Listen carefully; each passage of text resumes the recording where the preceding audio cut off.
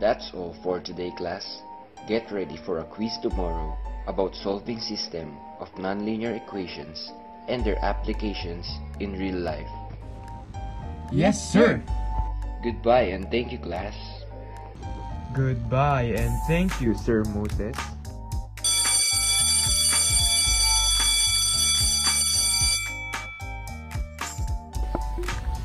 You look sad today. What's wrong? Don't make fun of me when I tell you, okay? Why would I make fun of you?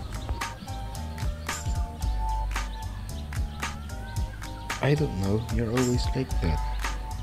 Just spill the beans, man. I think I'm not ready for the quiz tomorrow. Why not?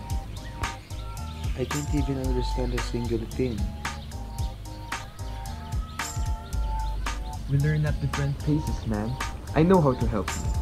I have a friend who is good at mathematics. I think he can help you. His name is Maverick, and I think you two are going to have a good time. Maverick?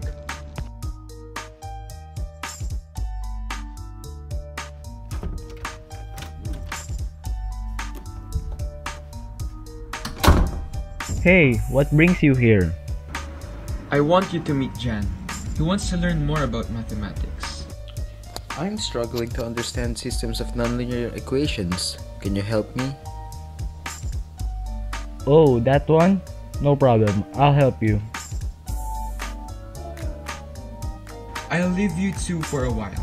Have a great time. Any equation that cannot be written in the form of ax plus by plus c equals 0 is considered as nonlinear. There are three methods in solving systems of nonlinear equations, but for now, I will use the substitution method. For example, there are two equations. The first equation is x squared plus y squared equals 1. The second equation is y equals to x minus 1. First step is to substitute the value of y in the second equation to the first equation. Expand the power, then combine like terms. Factor out the equation and use the zero product property to get the value of x. Since we already know the value of x coordinates, substitute the two values to any equation to solve for y. Check the answers by substituting. Wow, I didn't know it Yes, was that exactly. simple. So, how can we relate this into real life? Do you have any ideas? Do you like to play sports? Yes, I love to play basketball. Perfect! We can use that as our example. The average perimeter of a basketball court is 86 meters, while the area is 420 square meters. All we have to do is find their length and width. To find the perimeter, we use the equation 2L plus 2W. Our first equation is 2x plus 2y equals 86. Our second equation is xy equals 420. Let's use the substitution method again. Solve for y in equation 2 and substitute the value of y in equation 1 to solve for x. Multiply both sides of the equation by x and set the equation equal to 0. Factor the left side of the equation to solve for x. Since x is assigned as the length, let's consider x is equals to 30.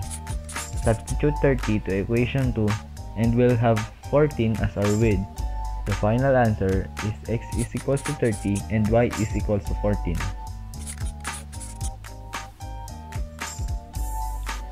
Thank you so much, Maverick. It's a big help. Don't sweat it, man. As I've said, we will have a quiz. Yes, sir.